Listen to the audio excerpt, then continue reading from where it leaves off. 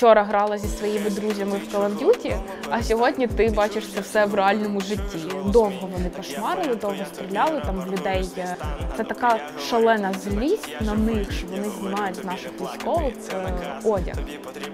І найбільше, що я боялась, що прийдуть росіяни і зґвалтують. Вони кажуть, серйозно? Ти хотіла тут лишатись? Куля, це було б найкраще, щоб для тебе було в окупанті. Давай познайомимось. Як тебе звати та скільки тобі років? Мене звати Катя, мені 23 роки. Я з міста Бучі, Київська область. Ти там народилась чи приїхала в якийсь момент? Ні, я народилась там. Там все моє покоління народилось. Тобто мама, тато, всі. Тому ось так. Yes. Розкажи, будь ласка, як ти дізналася, що почалася війна? Де ти була в цей момент? Я була вдома. Дізналась від своєї подруги, яка живе за 2 кілометри від мене, що почалась війна, що почали обстрілювати Гостомель. Вона мене розбудила десь там без 10, без 15:06, що Катя, почалось. Я спершу не повірила. Не те, що я не була готова до війни морально, ні, якраз таки була. Просто з самого ранку, коли ти тільки спиш і тобі говорять такі новини, ти одразу відкидаєш їх. Тому я не повірила просто в це, така кажу, це чекай, 2 хвилини зачекай, подивлюсь, виходжу на балкон і бачу, що так і почалось. У цей момент, коли до тебе саме прийшло усвідомлення, що почалася війна, що ти відчула? Це буквально 10 секунд страху, не через війну, а через те, що ми в новій реальності. Ми будемо жити не так, як жили раніше, що все змінюється. Це як 10 секунд, за які ти стаєш дорослою. До цього в тебе були якісь свої клопоти, ти там ходив на роботу, зустрічався з друзями, жив з батьками, ходив в кіно, тобто у тебе було якесь своє життя. А тут ти розумієш, що місто, в якому ти жив, вже в бойових діях. І жити треба в тому моменті, який відбувається зараз. І буде відбуватись потім. Тобто ці 10 секунд такого усвідомлення відбулись. Ти була одна вдома чи з кимось? Я живу з батьками, але в кімнаті, відповідно, була сама. Проте, як тільки дізналась, одразу пішла будити тата. Тому що, як і я, що тата, що мама, вони не чули, що щось відбулось. Ми живемо поруч з Гостомельським аеропортом, але нічого не чули. І я розбудила тата, тому що переймалася за реакцію мами. І ми вже разом пішли будити маму, а вона вже не спала, вже новини читала, дивилась. Тому вона вже така, я вже зрозуміла, можете нічого не казати. Це було у котрій? В 6 ранку? Так, 6 ранку. Як вони відреагували?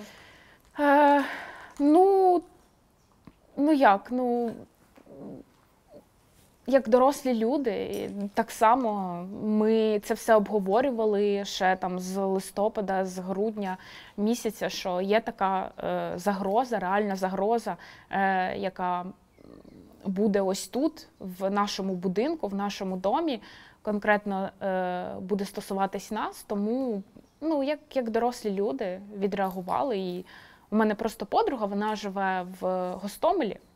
І, якщо чесно, перше, за кого я подумала, так це за неї. Тому що, якщо я, наприклад, морально була готова до цього, то я знала, що ця людина абсолютно не готова. Вона не жила в повістці війни, в повістці політики, всього цього, що відбувається в нас в країні.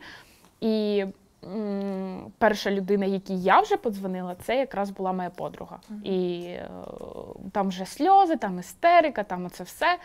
Я пам'ятаю, що ми з мамою в 7 ранку десь зібрались, поїхали, забрали її. І там через декілька годин вона вже їхала за кордон. Тому... І це перше таке доросле рішення моє, тобто взяти відповідальність за людину, бо, хоч ми і одного віку, але, можливо, я трошки доросліша в цьому плані в цей момент була. Ось. Які були перші бойові дії, які ти побачила або почула? Ну, саме бойові дії – це гвинтокрили, літачки, ми їх літачками називали просто, які летіли безпосередньо висаджуватись в Гостомель. Це саме бойові дії. А перше, що я побачила пов'язане з війною, це ракети, які вилітали, тому що там в 10-й ранку ми з мамою вже зібрались, поїхали до військкомату, щоб якесь ТРО записатись, хоч щось зробити, тому що ми не розуміли, як це все відбувається, не було ніяких нормальних інструкцій, як потрібно діяти населенню, яке хоче захищати свій дім. То ми виходимо з військкомату і прилітає 3 ракети на Гостомель. Ми такі, так. Хоча ми подумали, що це якісь були, типу, винищувачі, щось таке, тому що по звуку воно плюс-мінус схоже. Але поруч з нами стояли військові і кажуть, ні, типу, це не винищувачі, це не вони. І потім такі бабахи, ми нічого не бачили, бо далеко військкомат знаходиться. І коли вже повернулись, це близько 12:30, ми заїжджаємо в наш будинок, і прямо над нашим будинком прилітають 2 літачка. Останній, який прилітає, стріляє в сторону Гостомеля, це з лівої сторони. А з правої сторони летіло десь близько 30. У мене навіть відео є того, як це все летіло, як це все було таке. Розкажи, будь ласка, як все почалося в Бучі? Саме як почалися там події, про які ми всі вже чули і бачили? Ну, конкретно, як в самій Бучі, я не можу сказати, тому що я живу в приватному секторі, який знаходиться трішки далі від центру. Тобто десь плюс-мінус 30 хвилин, 25-30 хвилин треба йти від самого центру.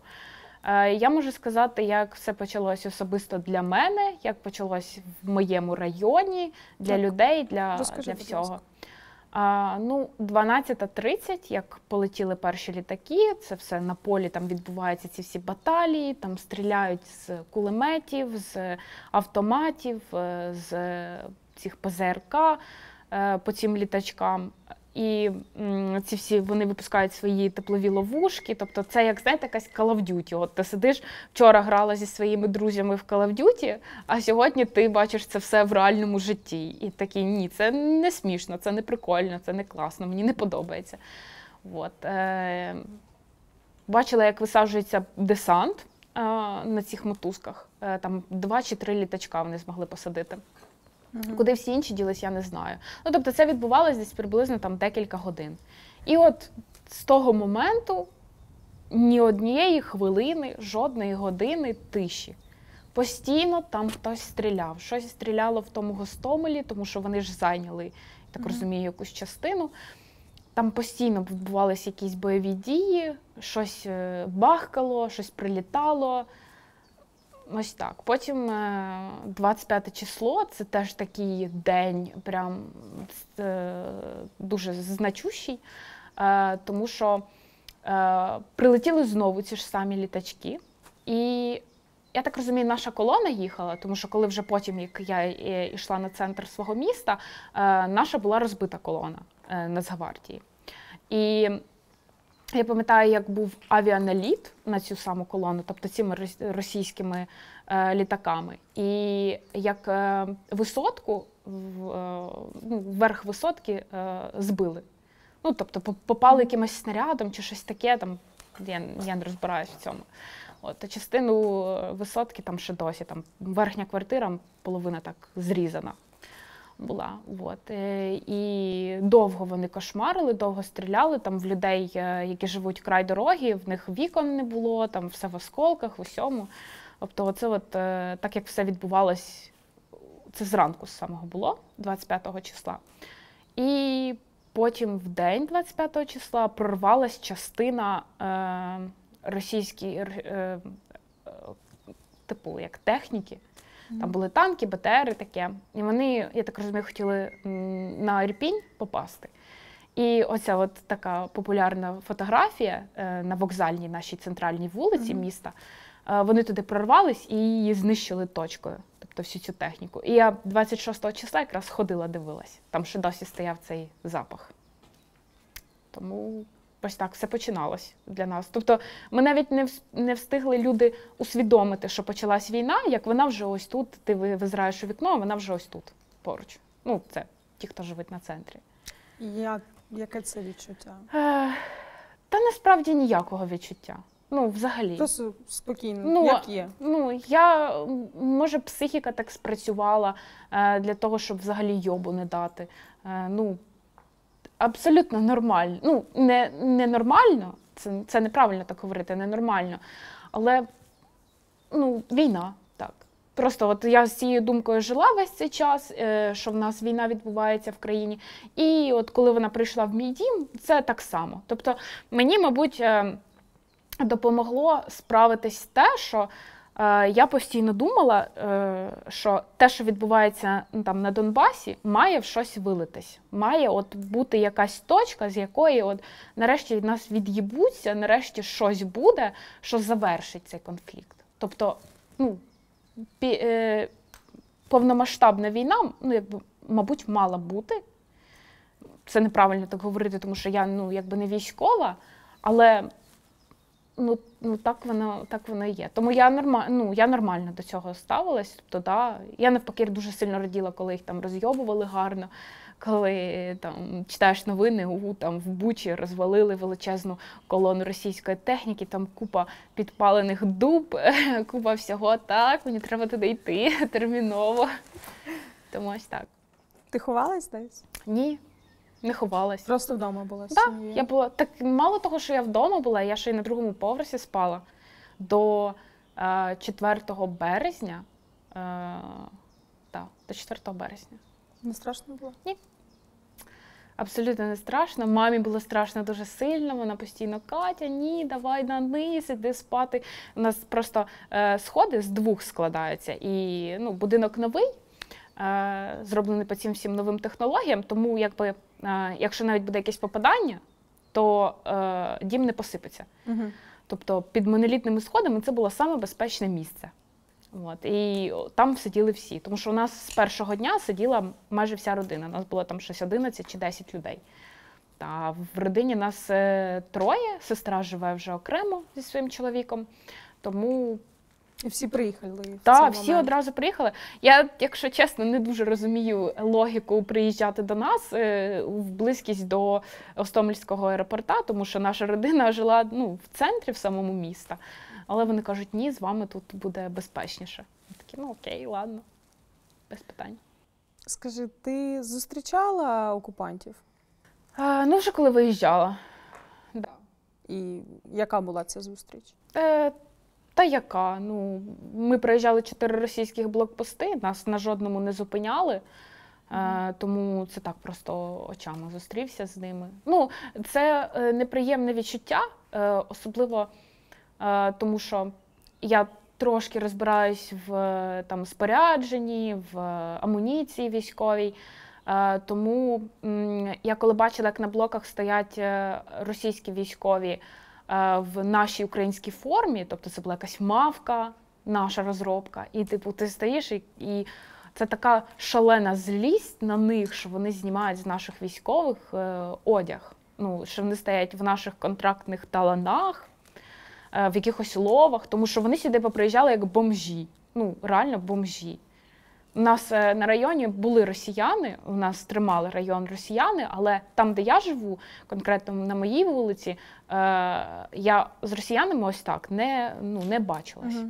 Мої родичі, які живуть за декілька вулиць від нас, вони бачились з ними. Я встигла виїхати трошки раніше. Буквально це взагалі окрема історія про той виїзд мій. То я з ними тільки на блоках побачилась. Угу.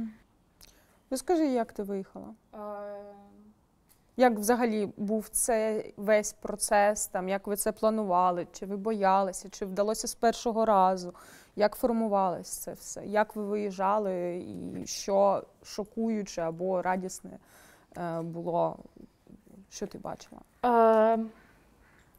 Перше, що я хочу сказати, що неприємне відчуття знімати прапор зі свого будинку, нас знали на вулиці через те, що у нас величезний прапор висів з балкону. І коли нам сказали, що вже окуповане місто, що зайшли росіяни, що вони ходять по будинкам, було прийнято рішення зняти прапор і сховати. Тому що ти не знаєш як. Може вони його там спалять, може вони з ним щось зроблять. Тобто прапор – це дуже таке сакральна річ. От. І нам його довелося зняти. Досі пам'ятаю оце відчуття, тобто таке воно жахливе. Що ти в своєму домі маєш його знімати.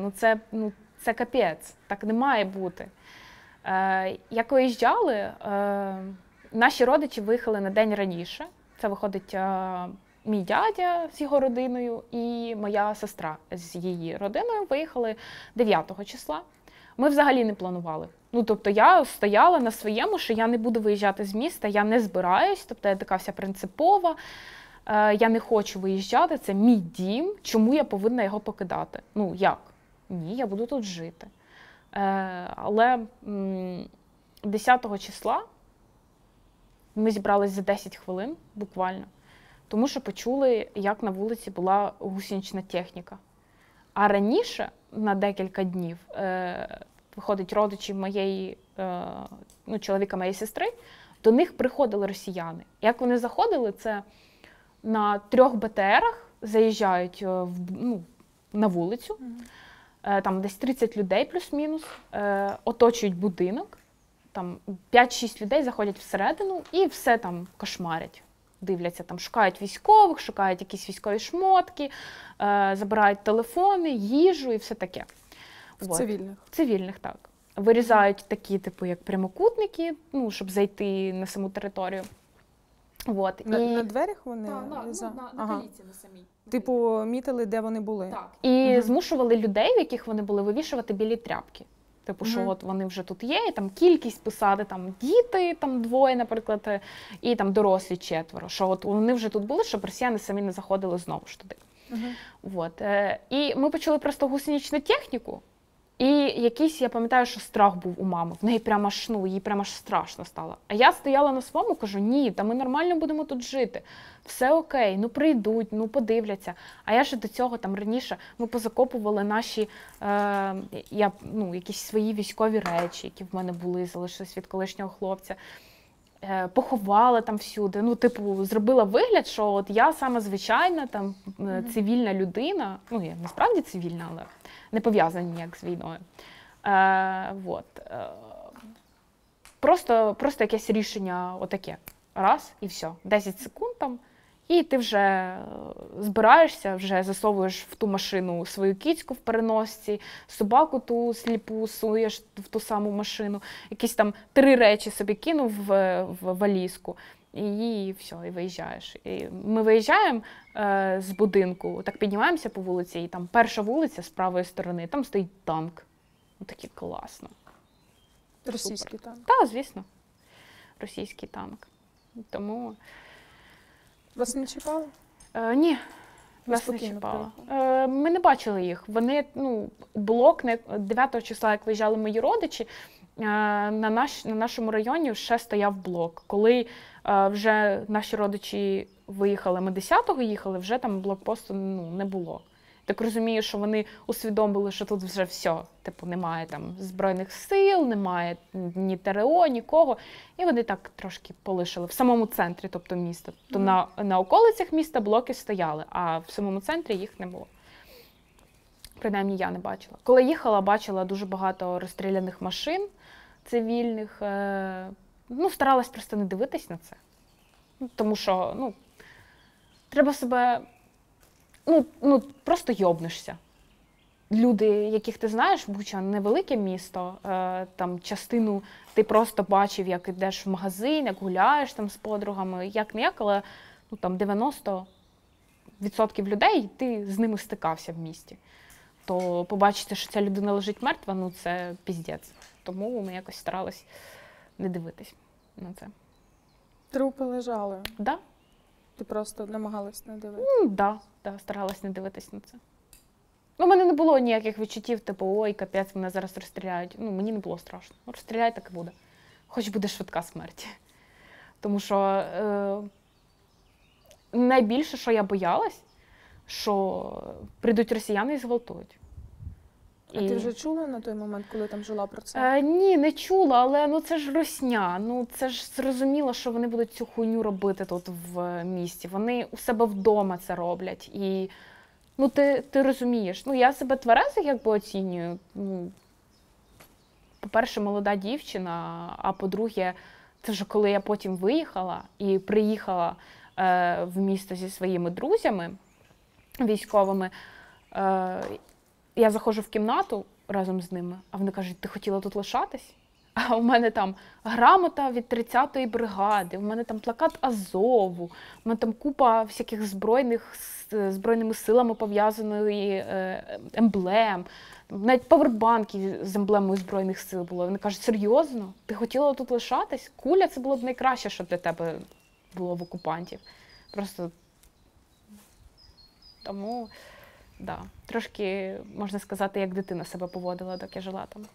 Ну, не як дитина, як ображена, як принципова ось така, ну, дама. Тому що, ну, просто не хотілося миритись з тим, що ти маєш покидати свій дім. Ну, не хочеться. Ну, це капець. Окей, одне діло, коли ти їдеш там до своїх друзів кудись, а інше діло, коли ти вимушений покласти одну пару штанів, інша на тобі, 3 футболки, фліска, яка тобі дуже дорога, військова, кофта, яка тобі так само дорога, і блокнот. І все. І все. То все життя, яке вміщується в одну валізку. Тому що ти виїжджаєш не одна, а ти думаєш, чи всунути тобі кицьку, чи всунути тобі там ще якийсь комп, чи ще щось покласти. Ні, ну ти, понятно, що будеш думати тільки про тварин, бо як же ж ти залишиш їх? Тому ось так. Чи зайшли окупанти до вашого дому? Коли ми там були, ні. А коли поїхали? Так. Що вони залишили після себе? В моїй кімнаті срач. Дякую, що не насрали. Не знаю, чи можна їм дякувати, але просто от окей, що не насрали. Ну як нам сказали сусіди мої, через півгодини після того, як ми поїхали, вони зайшли. Ну, тобто те, що я розповідала на початку, що ми почули, як поїхала гусенична техніка, вже прям поруч була. Ну, то, відповідно, вони приїхали збирати дань. Тому що нашим родичам вони казали, що в день по 1-2 вулиці вони будуть обходити щодня. А це було 7 числа. Тобто до 10 числа 3 дні з місця, де живуть наші родичі, до мого будинку, ну, плюс-мінус можна було буде йти. Тобто вулиці не такі вже прямо великі. От, у мене, ну, якби нам в будинок прилетіло, то в мене двері з однієї сторони були, типу, як зняті з петель. Ну, тобто вони закривались, але вибуховою хвилею закривались погано, на ключ не можна було їх закрити. То вони зайшли, перше, що я побачила, там сліди, ну, типу, від цих берц, від усього таке. Особливо нічого не забирали, тільки, мабуть, познімали, ну, у мене карти на стінці висіли з усіх міст, в яких я була. Там якийсь Париж, Берлін, там ще якась Відень, таке. В кожному місті, в якому я була, у мене була карта. Вони всі познімали, тому що, мабуть, думали, що це карти місцевості, долбойоби. Тому... Що з них взяти? Да. І вони так були складені всі. Саме образливе, що забрали в мене в кімнаті, це календар ССО. Що це за календар?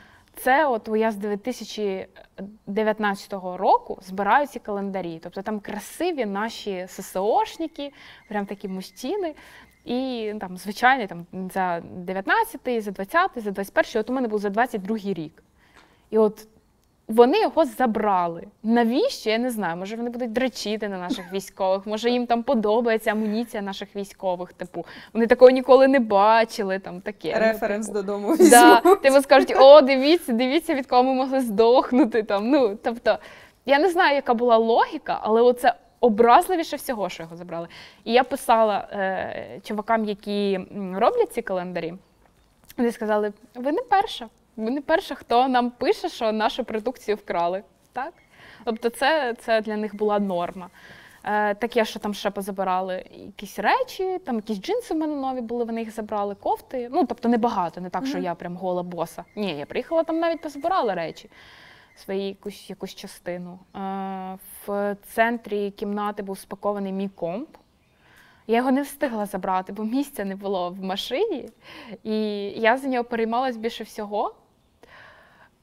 Я так жартувала, що можна було додуматись витягнути SSD, там, якусь відеокарту. Ні, я про це навіть не думала. Я там швиденько зібрала свої речі, і вже коли виїхала, я сиділа, сміялась, кажу, я ніколи собі не пробачу, якщо вони заберуть мій комп і зіллють в інтернет мої нюци. Я ніколи в житті цього не пробачу собі. І я приходжу, і там в коробці стоїть мій комп спакований, тобто вони його не забрали, але вже готувалися забрати. Окей. Видно, не вліз. Я не знаю, вліз, не вліз. Може, там вони не самі заходили з командиром, а командир сказав, ні, ми не будемо. Тому що позабирали таке маленьке, там мамине золото якесь, яке в неї там лежало. Оцей календар. Ну, думають, календар, байдуже, можна забрати. І що? У мене лежав браслет з Пандори, лежали срібні обручки, каблучки, вони нічого не забрали. Таке. Але в будинку були. І ще в нас по коридору так ідеш, і сама крайня люстра, вона завжди мігала. Не знаю, там щось коротила, мабуть. І я коли заходила, піднімаюся на другий поверх, а там вона розбита. Мабуть, думали, що там якийсь маячок, за ними хтось слідкує з США або ще щось. Бо вона повністю розбита була просто. Так. То ось так. Дивні люди. Да. Скажи, з початку бойових дій у 14-му чи з початку бойових дій у цьому 22-му році хтось з твоїх близьких пішов воювати? Так. З родини – ні. З друзів – так. Люди, з якими я познайомилась під час Майдану, вони пішли на фронт. На схід? На схід, так. В 14-му році це один мій хороший знайомий, він і ДАБ пройшов, і після цього дуже довго воював. Там, здається, в якомусь 18-му чи 19-му звільнився, вирішив, що буде жити цивільним життям, але знову довелось взяти зброю до рук, щоб захищати вже своє місто рідне. Від початку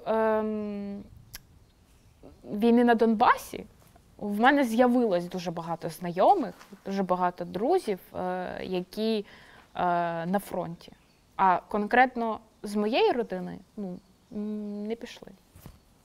Чи є хтось з цих військових загиблий?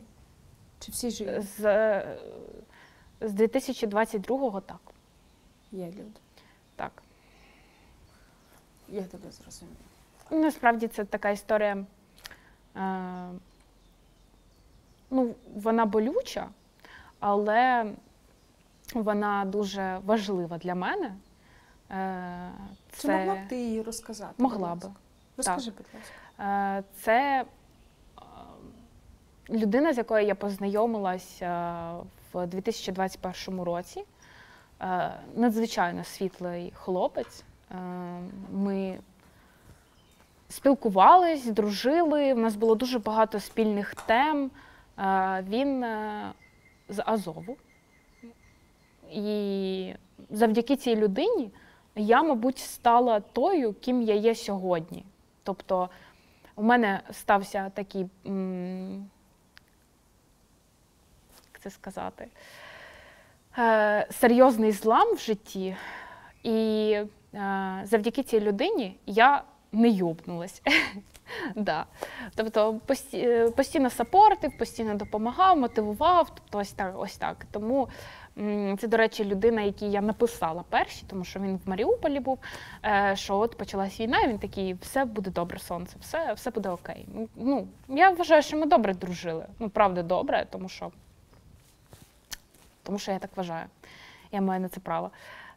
То Останній раз ми з ним переписувались 4 березня. Він написав мені такі, навіть не те, що написав, він записав мені голосове, що сонце, не переймайся, все буде добре. Я прийду в Бучі, і ми вип'ємо з тобою кави. Типу, все буде заєбісь, все буде класно. І от 4 числа нам тоді нашим сусідам прилетіло. Вже 5 числа була окупована Буча, і я пам'ятаю, що були такі поради, що треба почистити всі переписки, весь телефон. І я реально чистила з ним переписку з таким усвідомленням, що ще мільйон цих голосових запишемо, ще там буде купа цих в Телеграмі, типу цих кружечків, там все буде типу заєбісь. І я чищу цю переписку, видаляю всі фотки, які були, і 10 числа, в мене навіть є ця переписка в телефоні, 10 числа в 10 вечора мене щось так йокнуло, прям от всередині все от перевернулося, і я не розумію, чому, в мене такого відчуття ніколи не було. І я пишу йому, що типу, я заїбу всіх, але типу, я дізнаюся, що з тобою все ок, я вірю в те, що ти живий, не може бути інакше.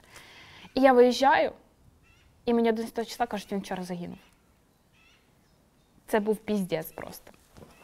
Це от від початку війни, повномасштабної, це перший день, коли я плакала. Взагалі, не буває і дня, щоб я не думала про цю світлу людину. Тому що такі люди, вони дуже багато б зробили на цій війні. Зі своєю підготовкою, зі своїм чистим розумом, підходом до взагалі військової справи. Тобто це надзвичайна втрата для нашого війська, для нашого суспільства, для нашої країни. Тому скажи, будь ласка, як ти бачиш своє життя після всього, що пережила? Як змінилось твоє усвідомлення і свої плани на майбутнє? По-перше, я дуже сильно подорослішала за той проміжок, який була в Бучі, за той час, як я виїхала. Тому що я не хотіла виїжджати з міста, але завдяки своїй подрузі, яка постійно мені капала на мізки, я тебе заберу, будеш там нам допомагати, нам треба люди, волонтерити, все. Я така, ні, та я не буду, та вам там вистачить людей, та ви будете там займатися своїми справами, я буду сидіти в місті, це моє місто і все таке. Я не те, щоб не хотіла, я навпаки хотіла, але я не могла. То як я покину місто? То завдяки ній я виїхала, і я залишилася в Києві. Батьки відправили на Західну Україну, щоб там було вже спокійно і мені, і їм. Залишилась в Києві, і от за тих 2 дні, як мені дали перепочинку, навіть не 2 дні, там день якийсь, тому що треба було, я тільки приїхала, а мені вже одразу задачі нарізають, туди-сюди, треба все робити. І це класно, тому що не було часу дуже багато думати про те, що ти покинув там своїх людей, бо це, як це комплекс синдром вижившого, та він у мене був присутній весь час окупації. Це перші дні я там ще нила дівчатам, казала, ой, капець, як я могла виїхати, так неправильно, там люди гинуть, а я оце тут жива хожу. Тобто таке було. А вже згодом я перестала, тому що розумію, що це навпаки шкодить і мені так само, як і їм.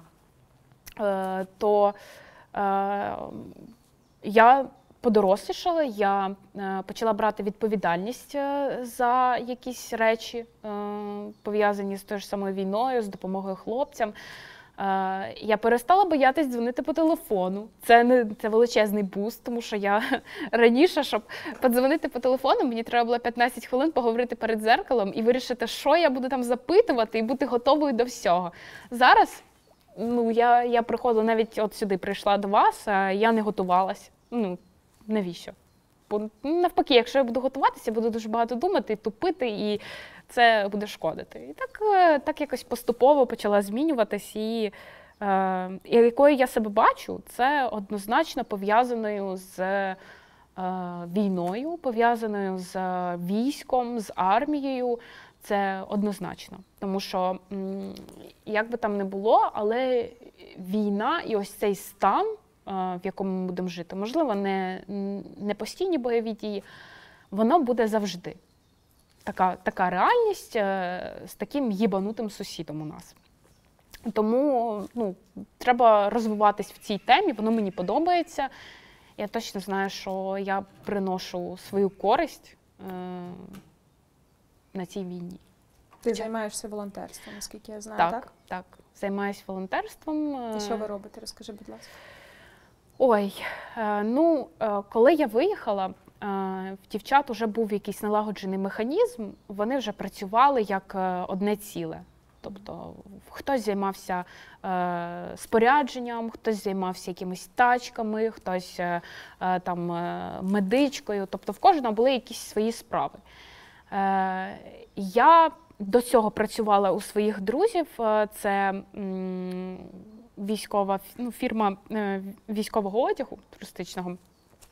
То я трошки в цьому розбиралась. І ще до цього я там довго зустрічалася з хлопцем, він теж військовий, і я ще плюс до цього. Тобто мені завжди подобалась ця тема, завжди. І може це буде якось звучати ЧСВшно, але коли я з'явилась, то трошки, мабуть, полегше стало розбиратись в деяких моментах. То там якесь спорядження, якась оптика, якісь ці штучки. То ми допомагаємо в основному таким. Тобто не якісь там супервеличезні суми, це там вдягнути підрозділ, надати йому там очі, машини, якщо можемо, звісно. Тобто таке. Навіть зброю. Навіть зброю купуємо. Кать, скажи, будь ласка, чи є щось, що б ти хотіла сказати людям, які зараз знаходяться на окупованій території? Є. Те, з чим стикнулася я, і за що мені соромно, це коли ти живеш в інформаційній бульбашці, в тій. Тому що коли русня зайняла Бучу, зв'язку не було. Мені, щоб подзвонити там друзям, сказати, що зі мною все ок, треба було вилазити прямо на самий верх і сидіти оце в такій позі, там сказати, зі мною все окей, я жива.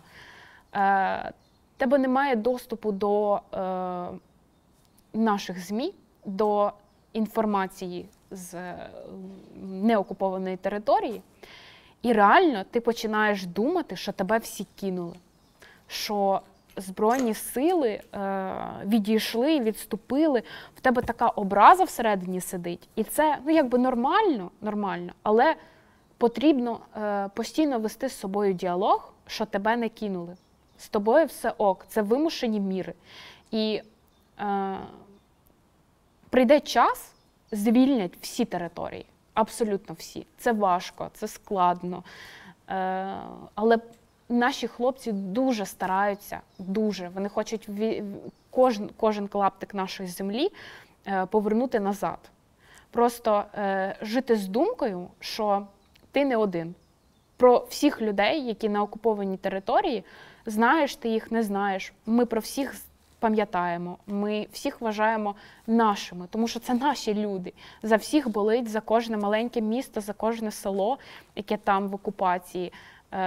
Ти усвідомлюєш, в яких страшних реаліях вони там знаходяться, що вони вимушені бачити ці підпиті, стрьомні морди русняві. Але просто пам'ятати, що от все буде окей, рано чи пізно. Дякую тобі велике, Катя. Дякую, що розповіла свою історію, це дуже цінно. Дякую вам, що позвали. У нас була в гостях Катя, мешканка Бучі та волонтер.